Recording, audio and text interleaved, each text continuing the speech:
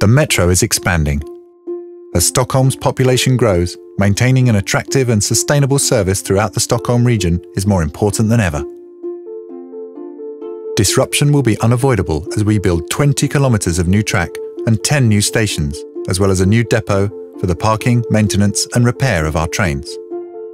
However, we are planning meticulously to ensure disruption to daily life will be kept to a minimum during the construction period. Construction of new track and stations causes various types of disruption, from projects above ground, from underground projects, and in traffic.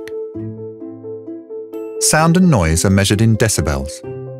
Our goal is an average maximum level of 45 decibels indoors, which is the equivalent of a standard dishwasher. Despite our best efforts, that limit will be exceeded during some of the construction period and at various individual sites. We'll be adopting measures to limit the disturbance.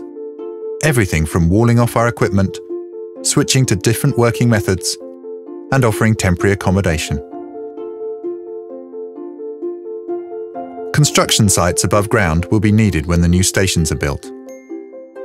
All of the new track will be underground, but tunnels will be required to move materials, equipment, workers and rock, as well as construction sites where these tunnels emerge above ground. Work above ground will periodically create noise in the surrounding area, so some houses and apartments may require window alterations.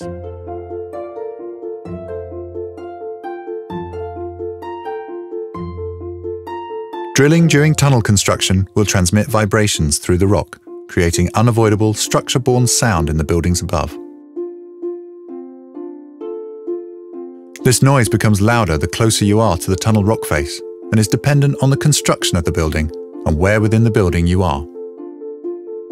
Blasting generates short but loud noise, and it may feel as though the building is shaking.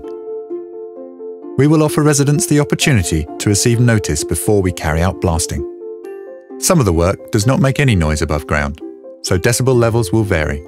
However, at some sites, and during certain periods of construction, indoor noise levels will be so high that we will offer temporary accommodation during the day, or alternative housing if required.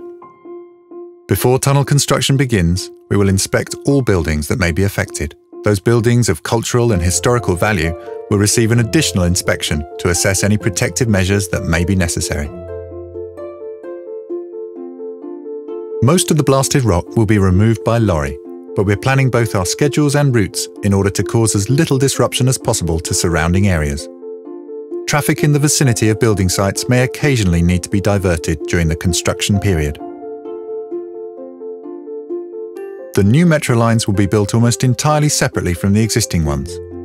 However, when the time comes to connect the new lines with the old, there will be unavoidable suspensions or reductions in the metro, and a replacement bus service will be provided. Go to neotunnelbanen.sll.se whenever you want to follow the progress of the construction, find up-to-date information, or learn what we are doing to ensure that those who live, work, or travel near our building sites can continue with their day-to-day lives. The new metro will tie the Stockholm region closer together and make life easier for all of us who live here, both now and in the future.